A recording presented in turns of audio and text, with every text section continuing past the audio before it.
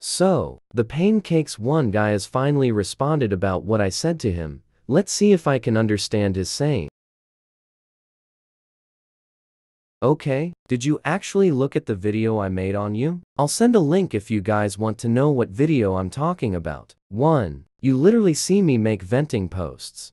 How can you find them fake in your eyes? Besides, you mentioned you've seen other people like this, but you believe them but not me. That's very ridiculous. 2. No, claiming someone really having anxiety, it is not an opinion, it's a fact. And besides, you don't have any good points. Why you think I'm faking my anxiety and depression? So it's really real. Congratulations, Pancakes 1. Like many people that made ridiculous claims on me, you failed to give out valid reasons. You made yourself even more of a clown. Going to wait to see if he's going to respond again.